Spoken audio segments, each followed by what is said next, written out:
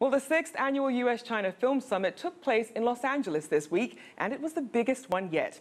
Studio leaders, filmmakers, and distributors all seem to be on the same page when it comes to the booming Chinese movie market. CCTV's Mei Li was there. What happens when you get high-powered film industry players from the U.S. and China in one room? A lot of this, a lot of that, and definitely a lot of excitement about the booming Chinese market. At this year's Asia Society U.S. China Film Summit, it was obvious that conventional strategies are being replaced by innovation in all areas of the film industry. LuVision Pictures is aggressively creating content for both Chinese and international markets. And the key, according to CEO Zhang Zhao, recipient of this year's U.S. China Film Industry Leadership Award, is the Internet. In the traditional movie business, I call it the limited shelf business, and you always have limited screens that you can put the stuff on, okay?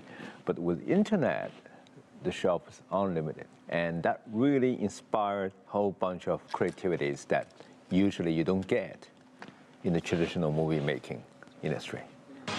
But LuVision Pictures is still very much in the big screen movie-making business.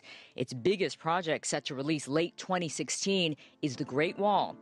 With a budget of $150 million, the epic film stars Matt Damon and Andy Lau, and it's directed by legendary director Zhang Yimou. Tickets for The Great Wall will very likely be sold online in China, another area of the movie business that's being revolutionized by technology. Weiying Technology is partnered with WeChat, China's largest social media network, to sell movie tickets online. Ticket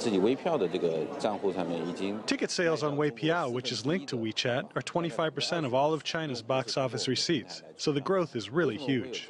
And IMAX theaters and movies are doing phenomenally well in China.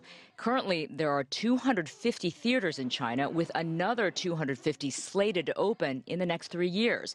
Without a doubt, Chinese moviegoers love IMAX. If I walk into a theater, even if it's an IMAX theater in Los Angeles at 2 in the afternoon because I want to see a trailer, there might be 50 people there. If I walk into an IMAX theater in China, it's pretty much sold out. And it doesn't matter when it is, what movie it is.